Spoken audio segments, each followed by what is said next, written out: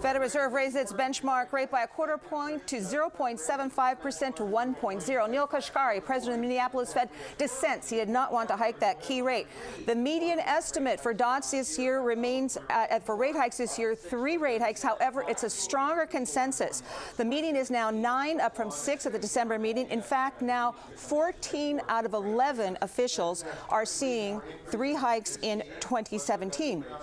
As for 2018, there's still estimate for 3 hikes. However, there are more seeing at least 3 hikes. In fact, there's a total of 6, the median, the same as we saw recently going into this meeting for the 3 hikes this year.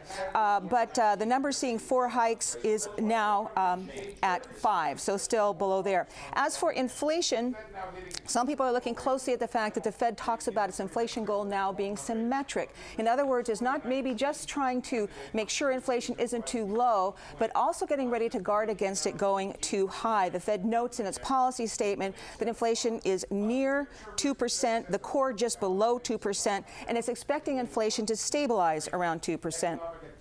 As for the economy, the forecasts did not change very much. Unemployment is supposed to be at 4.5% for this year and the next 2. We've got GDP growing at 2.1% in 2017 and in 2018.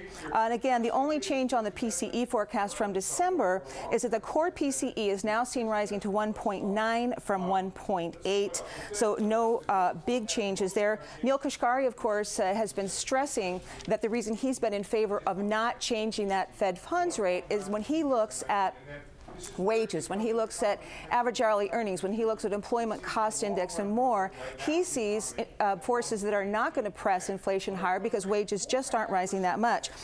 The Fed noted, in fact, in the policy statement, as it has in the past, the measures of labor compensation remain low. So the Fed acknowledges this, but seems to be pressing forward regardless in terms of hiking rates. Again, looking for 3 rate hikes, but a stronger view of 3 rate hikes. And this sense that 4 is out there is maybe a little bit stronger as well. But Fed not ready to make such a big move today.